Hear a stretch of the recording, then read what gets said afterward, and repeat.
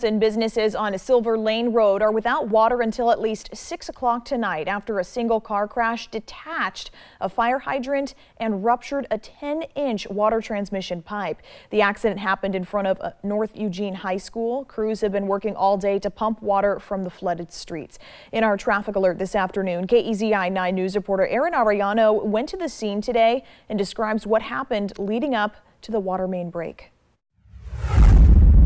It happened around 8 o'clock this morning. School traffic was wrapping up. Officials from Springfield Fire say the roads were slick and a series of hard brakes caused a chain reaction from the parking lot to Silver Lane Street, resulting in a minivan crashing into this fire hydrant, creating this mess. Look at this. The water on the streets of nearby Sterling Drive were shin high. Floating trash cans, cars very carefully driving through. Walking on sidewalks feels like walking on a shoreline. Little waves of water making their way up driveways. This resident says he didn't hear a crash, but all of a sudden saw water rushing down his street. It was just a river coming in front of my house.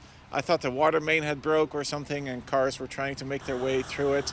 And it was seemed like almost like a foot.